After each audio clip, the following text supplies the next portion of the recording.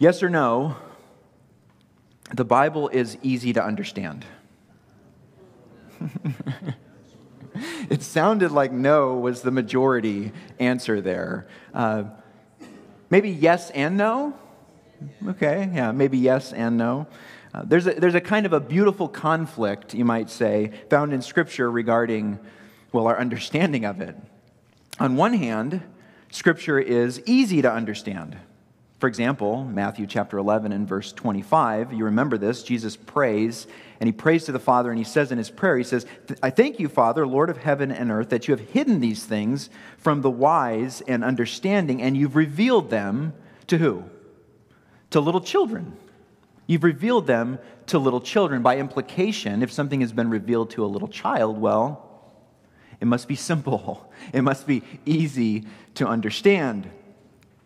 In another passage, 1 John chapter 2 and verse 27, John says that we have no need of anyone to teach us. That there's enough that we have in ourselves through the power of the Spirit with Scripture to actually understand without a teacher. Again, we can read and understand the plain meaning of Scripture. And yet, in other places, as you know, Scripture suggests that it is hard to understand. For example, even Peter himself says that Scripture is hard to understand. I find it interesting. Peter comments about Paul's writing in 2 Peter chapter 3, verses 15 and 16. He says there that Paul wrote to you according to the wisdom given him, and then he says, there are some things in them that are hard to understand. I find it very encouraging that Peter himself thought that Paul's writings were hard to understand. Furthermore, while Scripture does tell us that we have no need of a teacher, Scripture actually refers to teachers quite often. In fact, one of the qualifications of an elder is that he be able to teach. Furthermore, Paul writes to Timothy, you remember, he says, command and teach these things. Until I come, devote yourself to the public reading of Scripture, to exhortation, to teaching. He says, keep a close watch on yourself and on your teaching. Persist in these things, he tells Timothy, for by so doing you will save yourself and your hearers. Interesting there that through the teaching ministry, there's an opportunity there that someone might be saved. We could save your hearers through the teaching. People get saved when they hear the verbal proclamation of the gospel. So you can see there's this kind of beautiful conflict, this kind of dichotomy or contrast that's found in Scripture regarding its understanding. In other words, as I like to say, two things are true at the same time.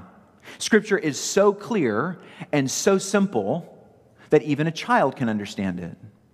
And yet, Scripture is so complex and so rich that one can dedicate a lifetime to its study.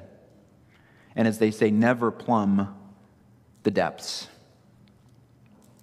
I believe this dichotomy is nowhere better displayed than in the Gospel of John, which is quite interesting because we often recommend that new believers read the Gospel of John. It's very interesting, and John is tremendously obscure at some points. The language is simple, and I think that's why we want people to read it. We see these words, believe, love, truth. We see these kind of words repeatedly in the gospel: light and darkness, sin, judgment, life, glory, bread, and water. And on the surface, these words are simple to understand. But more often than not, John's gospel, as we're reading, we find that there's always a deeper meaning behind these words. There's something else that John wants to teach us. One of the harder sayings of Jesus is found in John chapter 6 and verse 54.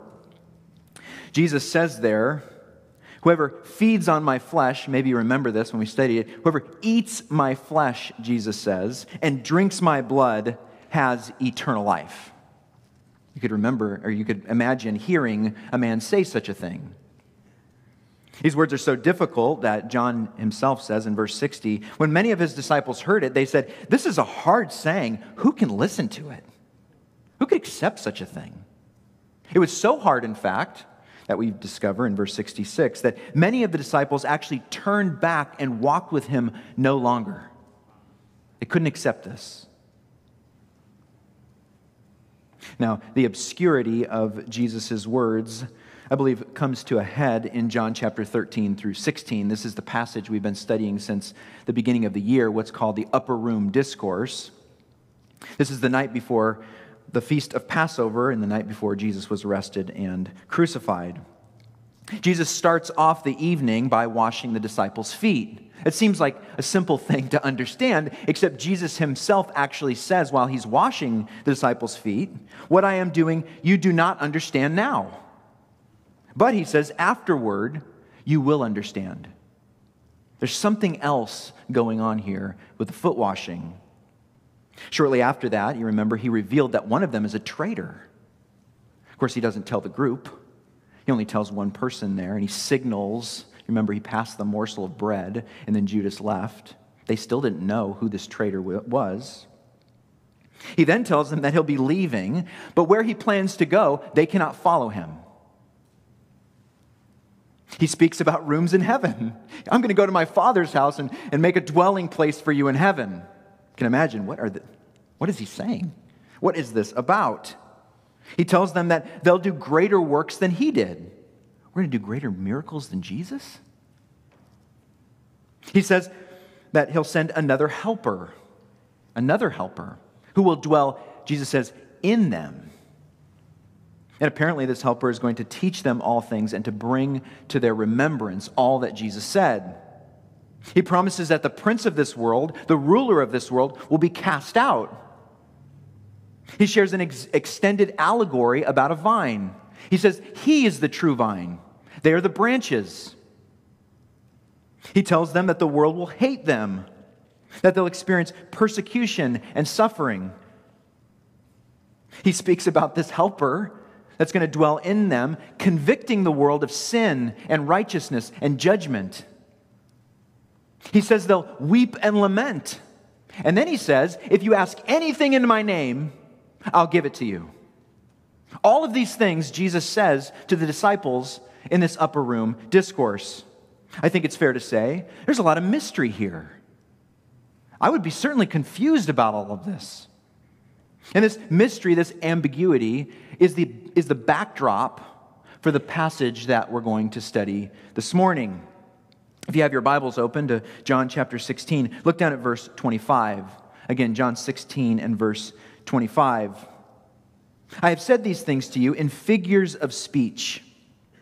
The hour is coming when I will no longer speak to you in figures of speech, but will tell you plainly about the Father." Now, when Jesus uses this phrase, figures of speech, I don't think he has any one parable or one allegory or one metaphor in mind. That is to say, I don't think he's specifically talking about, for example, the allegory of the vineyard, or that he's specifically talking about the illustration of the woman in childbirth, which we studied last week, which is just in a few verses before this. What I believe he's doing here is he's speaking about the obscurity of everything that he said. In other words, there's a sense in which everything Jesus says and has said up to this point has been cryptic to some degree. And yet, as he says there, an hour or a time is coming in which these things will become, he says, plain. They'll become plain. That's the contrast that's offered there in verse 25. "Now I speak in figures," he's saying, "but an hour is coming when I will speak plainly." Now I speak in figures of speech, then it will be clear. The difference is the hour that's coming. And what is that hour? What is this time that Jesus is speaking about? Well, this is the hour of the cross. This is the hour of the resurrection. All of these kind of, you might say, eschatological, these end-time events that have been prophesied in the Old Testament are all coming to fruition with Jesus. And so the hour is coming, this special, unique time. John himself says it. He records these words from Jesus in John 5 and verse 25. "Truly, truly, I say to you, an hour is coming and is now here when the dead will hear the voice of the Son of God, and those who hear will live." He says in verse 28 of chapter 5, "The hour is coming, an hour is coming, when all who are in the tombs will hear the voice of God and come out. Speaking of the resurrection, obviously. But the cross as well, in John 7 and verse 30. So they were seeking to arrest him, but no one laid a hand on him because it says his hour had not yet come.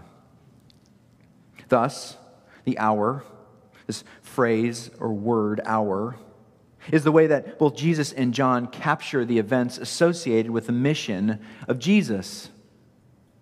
And those events include his death, his burial, his resurrection, maybe even his ascension.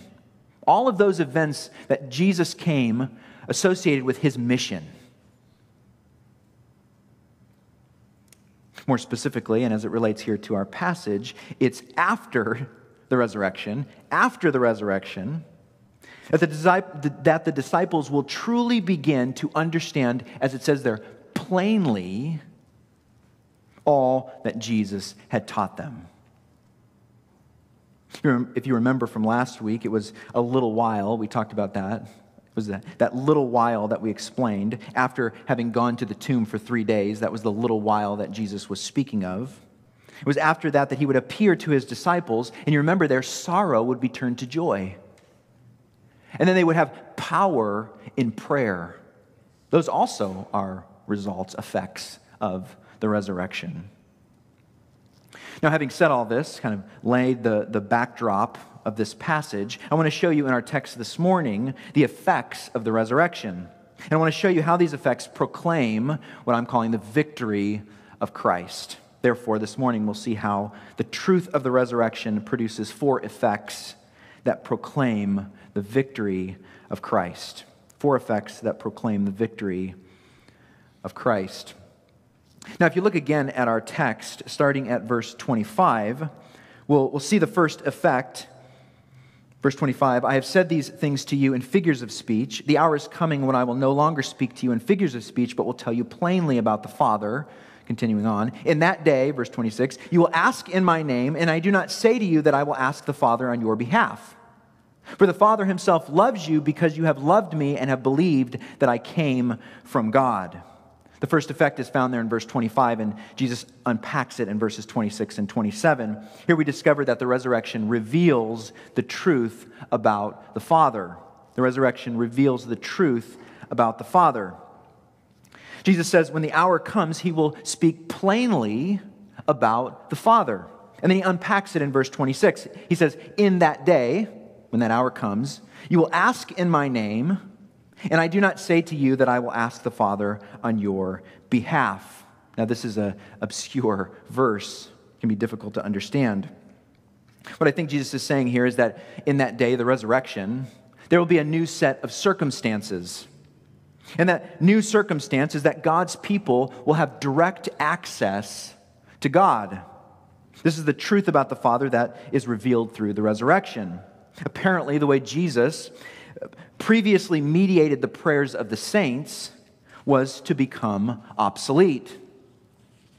Thinking of a way to illustrate this, and since it's baseball season, I thought I would use a baseball illustration. Jesus speaks as if prayer was like playing catch. The disciples threw the ball to Jesus, and then Jesus threw the ball to the Father. It was as if the glove of the Father was outside of our reach. It's like trying to throw from right field to third base. You just can't make it all the way there. But here, as an effect of the resurrection, God has granted us a new position. We have a new position, and from here, our prayers can reach the glove of the Father. We can make it all the way to the Father. All we need to do, of course, is to ensure that the name of Jesus is written on the ball. Now, why has God granted us a new position? We'll look at verse 27. For the Father himself loves you. Why? Because you have loved me and have believed that I came from God. God has granted us this new position because we love Christ and have believed that he came from God. The key words there are obviously love and believe. In other words, the grounds of our new acceptance from the Father is our relationship with Jesus. Of course, it's true in one sense that the Father loves all people. We understand that. However, it's also true that the Father has a special love for those who love and believe in His Son. And it's this special love that gives us direct access to the Father. Something to keep in mind here. I think so often we think of an angry God the Father, and a gentle Jesus. We kind of draw this distinction between God the Father, and Jesus. Maybe something like good cop, bad cop. Sometimes we see the Old Testament as the bad cop and the New Testament as the good cop. I think sometimes we do that in our mind. Or sometimes we think that Jesus came to change the attitude of God. That Jesus came to make God the Father a God of love instead of a God of judgment. But here Jesus isn't speaking that way at all. That's not the point that Jesus is making. He's saying that you can go directly to the Father because it says He loves you. Barclay said, Jesus did not die to change God into love. He died to tell us that God is love. Furthermore, why did God send the Son? Did God send the Son because He so hated the world? No. God sent the Son because He so loved the world. That's why He sent the Son. Barclay again, at the back of everything, there is the love of God. And we could never have known that if Jesus had not told us so. Jesus brought to men the love of God. End quote. Therefore, it's the resurrection that reveals the truth about the Father, namely, that you and I have direct access to God through Christ, and God the Father loves those who love and believe in His Son. Here's a second effect of the resurrection in verse 28.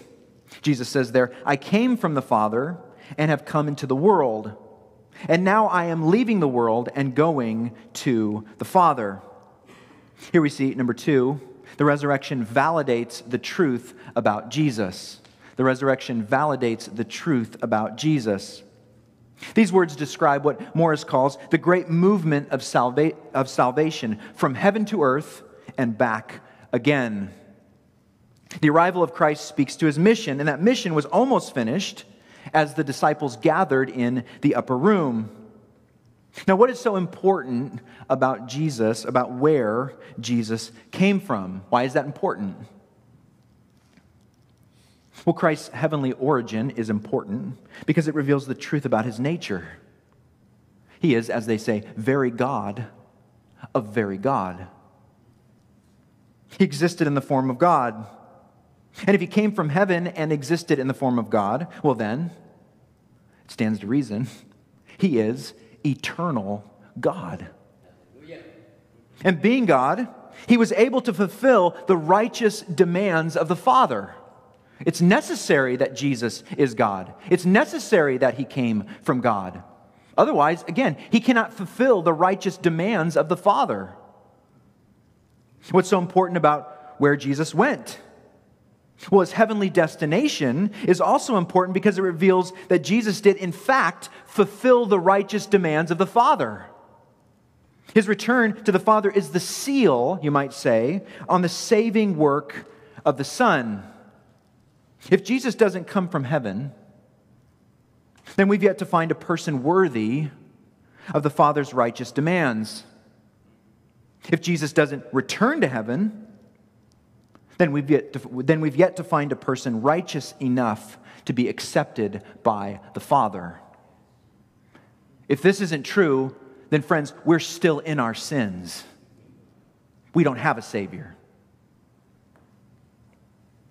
But the resurrection proves just the opposite. The resurrection proves, it validates that Jesus is worthy and Jesus is accepted by the Father. And what does that mean for us? Well, it means we have an advocate. It means we have a mediator. It means we have a forerunner. We have a high priest who suffered the death on our behalf, a substitute who died in our place.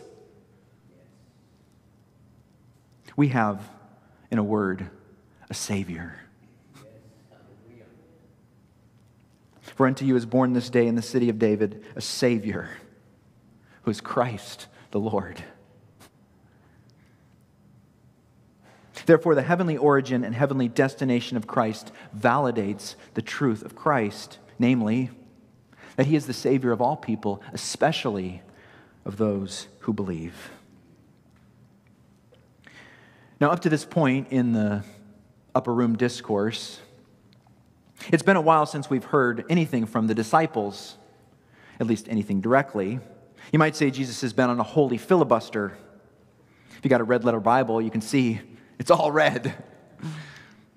Now, that being said, we did hear something from the disciples in verses 17 and 18, but not really. Really, the disciples were speaking to themselves, and Jesus, knowing all things, he knew what they were talking about, and he responded. But we didn't hear from them directly. We have to reach all the way back to John 14 and verse 22 to hear anything directly from the disciples. In that verse, one of the disciples, Judas, not Iscariot, asked Jesus how it would be, how he would manifest or how he would show himself to them and not to the whole world. It's the last time we heard anything specifically from the disciples, and that was just a question. So we're not really sure how or what they're thinking about. But here, in John 16:29, we finally get a sense of what the disciples think about all that Jesus has been saying. Look down at verses 29 and 30. His disciples said, now you are speaking plainly and not using figurative speech. Now we know that you know all things and do not need anyone to question you. This is why they say, we believe that you came from God. Apparently, the difficulty has been cleared up. It all makes sense now in the mind of the disciples. They're able to connect the dots and to understand what Jesus is speaking about. So they say they have come to know that Jesus knows all things and there's no need to question him about anything else. And so for this reason, they say, we believe that you came from God. They believe in the deity of Christ. That is, as it appears here, they believe he is who he says he is. As we said, very God of very God. I don't know about you, but I'm not sure what to think exactly about this profession of belief. I want to get behind any profession of belief. But it seems like there's a problem here. And the problem isn't so much with the disciples. The problem is really the place they're at in history, you might say. That is, they're standing just before the resurrection of Jesus Christ. Leon Morris says, on the further side of Calvary, no one could know what was involved in Christ leaving the Father and then returning to him. So while the disciples thought the moment of speaking plainly might have come, well, it hadn't. It hadn't come yet. Now, how does this relate to the effects of the resurrection, as our outline has suggested here? Well, here's how. This is the third effect. The resurrection exposes the truth about faith. The resurrection exposes the truth about faith. Notice how Jesus responds in verses 31 and 32. Jesus answered them, do you now believe? Behold, the hour is coming, indeed it has come, when you will be scattered, each to his own home, and you will leave me alone. Yet, Jesus says, I am not alone, for the Father is with me. Now, in the ESV translation that I'm reading and we have here at RBC, Jesus offers the question, do you now believe? But the Greek is somewhat ambiguous, and so it might not be a question. It could actually be an exclamation. It could have easily be taken as, now you believe. Or I think the NIV has, you believe at last. Again, an exclamation. In some ways, taking the word or the phrase as an exclamation draws out the irony a little bit better. All that we've been through, all that you've seen, and you believe at last, is something of what Jesus is getting at, I think. And yet, I don't believe Jesus is expressing doubt necessarily about the reality of the disciples' faith. I do believe that they have faith. He's expressing, however, something about the inadequacy of their faith. While they believe, there's something about the quality of their faith that just appears to be lacking. At least it seems to be what Jesus is getting at in verse 32, again, when he says, "Behold, the hour is coming, indeed it has come, when you will be scattered, each to his own home." The disciples professed faith, but in the immediate future, the faith of disciples would be tested. They would fail the test. They would, as it says there, scatter, which is a prophecy, is a fulfillment of the prophecy in Zechariah 13 and verse 7, which says, "Strike the shepherd, and the sheep will be scattered." And while the sheep will be scattered, Jesus says there at the end of verse 32, "Yet I am not alone. I am not alone, for the Father is with me." And so in the final hours, Jesus would be abandoned by his friends, but he would have the Father's support. God would be with him. What does all this mean for us? Well, as I've said, the resurrection exposes the truth about faith. Before the resurrection, the disciples had a tenuous faith, a fickle faith. They professed belief, but their profession fell to pieces in the face of persecution. But we know how their faith changed after the resurrection. The scattered sheep would turn the world upside down. Their bold profession of faith, they would stand before the most brutal rulers of their day, and they would profess Christ with boldness. Their motto was, "We must obey God rather than men." Both Scripture and early church tradition teach us that each of these men, each of these disciples, save John, was martyred for their faith. And not in any easy or light way, if that even is a thing. Death is still death, I suppose. And yet we know Peter was crucified upside down. We know that Andrew was crucified on an X-shaped cross, hence the St. Andrew's cross. Philip was tortured and put to death. Why? Well, he led a Roman leader's wife to faith. Matthew was stabbed to death in Ethiopia. Judas, the one we call Thaddeus, was executed as a martyr with arrows or killed with a javelin. Nathanael was either beheaded or flailed alive. Thomas made it all the way to India, where when the Hindus heard about Jesus, they tortured him, threw him in an oven, and struck him with spears. John's brother James was the first martyr. We read about that in Acts chapter 12. He was killed with a sword by King Herod. Don't forget Stephen. Simon the Zealot was killed in Persia after refusing to offer a sacrifice to a sun god. Matthias, that's the apostle that replaced Judas, you remember him. He was burnt to death. The apostle Paul was beheaded in Rome. Luke, although not an apostle, was hung from an olive tree in Greece in AD 93. Mark, the one who wrote the Gospel of Mark, he was tied with ropes and dragged through the cobblestone streets of Alexandria. That didn't kill him. He spent a night in jail, and then the next day, they did it again until he died. As I said, John was the only one not martyred. That being said, Fox's Book of Martyrs tells us that John was scheduled for boiling in oil, but escaped by divine intervention. He was then exiled to Patmos. They couldn't kill him.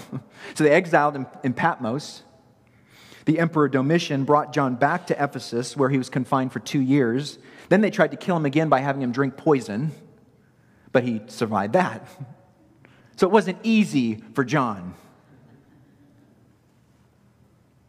From scattered sheep to this. These are our fathers of faith. These are our heroes. Can you see the difference the resurrection makes? Yeah. And that power hasn't expired. The power of the resurrection is alive today. Yes. Hallelujah. Why else would Paul declare, "I have been crucified with Christ"? It is no longer I who live, but Christ who lives in me. And the life that I now live in the flesh, I live by faith in the Son of God who loved me and gave himself up for me. In other words, The life of ongoing faith is founded on the resurrection of Christ. We are new. I know you know it. Because He lives, I can face tomorrow. Because He lives, all fear is gone.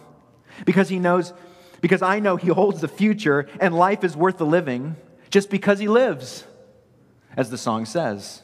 I actually don't like that last verse. Sorry. And there's power for the living. That's what it should say. There's power for the living. Why? Because He lives. Not just because He lives. I want to say it stronger. Now, there's something remarkable revealed about Jesus in this passage. Jesus can see through the disciples' overconfidence. He even spoke to their failure to stand with Him, and yet He still loved them. He knew they would scatter, and yet He still loved them. Barclay said, He knew that His friends would abandon Him, yet at the moment, He didn't unbraid them. And afterward, He did not hold it against them. This is our God. If only we might forgive our brother and overlook an offense. How different would we look if we could forgive and overlook? The aim of our charge is love. Jesus doesn't love us for what we ought to be or for what we should be. Jesus loves us for who we are. I know it's cliche and I hate saying it, but I'll say it. Warts and all.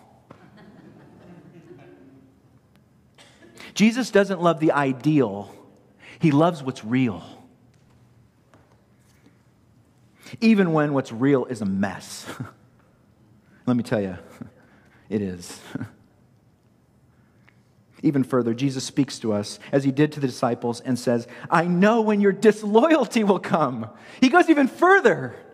He says, I know when your disloyalty will come. I know when you will scatter and you'll abandon me.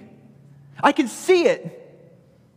I prophesied about it over 1,000 years ago that it would happen. He says, I know it's coming, and it doesn't make any difference to my love. I still love you. How often is God picking up the broken pieces of our lives? And how many times does Scripture say, I will never leave you or forsake you? The fickle faith of the disciples teaches us that God loves us in spite of our broken pieces. Therefore, the resurrection exposes the truth of our faith, namely, that the resurrection empowers a broken faith. It doesn't empower a perfect faith. It empowers a broken faith. It empowers broken people. I told you the truth of the resurrection produces 4 effects. To review, the resurrection, number 1, reveals the truth of the Father, namely that we have access to Him through the Son, and that He loves those who believe on His Son. Number 2, the resurrection validates the truth about Jesus, namely that He is very God of very God. He came from heaven and He went back to heaven, which means He achieves the righteousness of the Father. Number 3, it exposes the truth about our faith, that our faith is broken, and yet God still loves us. Number 4, the resurrection uncovers the truth about peace. Uncovers the truth about peace. Look at verse 33. I have said these things to you, that in me you may have peace. In the world you have tribulation, you have trouble. But take heart, Jesus says, I have overcome the world. Here's the purpose of the entire discourse, that we may have peace. Jesus already spoke about this earlier. Peace I leave with you, my peace I give to you. The peace that Jesus gives is set in contrast to the tribulation or to the trouble that we face in this world. Jesus says that in Him we find peace. Whatever trouble this world brings us, peace will prevail. That is, if we know Him. Now, it's interesting that Jesus says, in me you may have peace. He uses a subjunctive there. It seems like it's subject upon something else. In me you may have peace. But then he says, in the world you will have trouble. As if the peace he offers to the believers, again, is somewhat undetermined. It's an interesting way of putting it. But I don't think that's the point here, that is that peace is undetermined for the believer. I think Jesus is drawing out the contrast between life in him and life in the world. And the contrast between the two is that all must live in the world. We have no choice. All of us are here, and all of us have tribulation. All of us have trouble, because all of us are in the world. Therefore, but, I should say, not all will live in him. And that's why he says, may there. Therefore, all will have trouble, but for those who may turn to Christ, you might say, we will have peace. Keep in mind, the word translated there, trouble, is not a reference to some mild malady. It's not what the word means. It's talking about something that is a pressing affliction. It's a weighty and real trouble. This reminds us that while the world offers us many pleasures, in the end, it can only deliver pain. The world dazzles and sparkles. It cries out to us. It tries to convince us of its values, to gratify our own desires, to exchange the rule of God for self-rule. That's worldly thinking. And Jesus assures us that while such pursuits might seem to offer some peace, soon enough we will discover that in the world you will have tribulation. The peace that the world offers is a strong delusion. It's a pseudo-peace. Furthermore, if we lack peace, it's not for emotional, psychological, or circumstantial reasons. If we lack peace, it's for theological reasons. That's what Jesus is teaching us. In other words, real peace cannot be found by changing our emotions or changing our circumstances. Real peace cannot be medicated, nor can it be achieved by positive thinking. Jesus says, my peace I give to you. Yes. Real peace can only be received. Do you understand that? It can only be received by Christ. And Jesus unleashes that peace, what I'm arguing, at the resurrection and through the power of the resurrection. And so he says there, take heart, be courageous, for I have overcome the world. And what does that mean, I have overcome the world? Well, Jesus is staring his coming death in the face. He's staring it right in the face. And he's declaring his death as a victory. That's the victory. The death of Christ, my death, which seems totally audacious. And yet that's the point. The cross would seem to represent a total defeat. It would seem that the world and the devil had gained a victory. But Jesus doesn't see it that way at all. Jesus declares here that the cross represents the complete victory of the world. That's what the word overcome means. I have conquered, that's the word Nike, by the way. I have conquered the world. And what greater evidence of such a victory than to disarm the world of its greatest super weapon, namely death. Death is the world's greatest super weapon. And there's such a victory in Christ that we have license to mock death. Do you know that? We can mock death. That's what 1 Corinthians says. Oh, death, where's your victory? Oh, death, where's your sting? I can mock you. The sting of death is sin, and the power of sin is the law. But thanks be to God, who gives us the victory through our Lord Jesus Christ. This means that whatever attack the world might bring, it's simply the last ditch effort of a kingdom whose capital has been sacked. The capital's been taken over. It's been defeated. These are just the minions out here that haven't heard yet. that Jesus took the victory. The prince of this world, the devil and his forces, have been defeated, and the proof was offered on Easter Sunday. It's for this reason that Jesus commands us, take heart. Be courageous. This command is especially poignant, I believe, for the disciples. In this text, just a matter of hours, their master would be arrested, beaten, his beard ripped out, spit upon, suffered a horribly traumatic death. Of course, only John witnessed it. They were scattered, fearful in their homes. The world was about to do its worst to Jesus, and yet Jesus would emerge victorious. So it is with us. Take heart. Why? Because Jesus has conquered death, and because we share in his victory. Amen. We share in his victory. The world did its best to defeat Jesus, and he emerged victorious. And when the world does its best to defeat us, we, friends, can emerge victorious. We can possess the courage and the conquest of the cross. Therefore, the truth of the resurrection produces 4 effects that proclaim the victory of Christ. The resurrection reveals the truth of the Father. It validates the truth about Jesus. It exposes the truth about our faith, and it uncovers the truth about peace. And when these 4 come together, we can see, we can hear, we can feel the proclamation of victory. I hope you can see it. It's so important to remind ourselves of such things, is it not? I want to close with a quote from J.C. Ryle. He says, quote, "Let us lean back our souls on these comfortable words and take courage.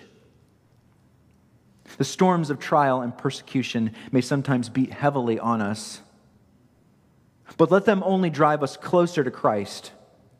The sorrows and losses and crosses and disappointments of our life may often make us feel sorely cast down, but let them only make us tighten our hold on Christ. Armed with this very promise, let us under every cross come boldly to the throne of grace, that we may obtain mercy and find grace to help in time of need. Let us often say to our souls, 'Why are you cast down and why are you disquieted?'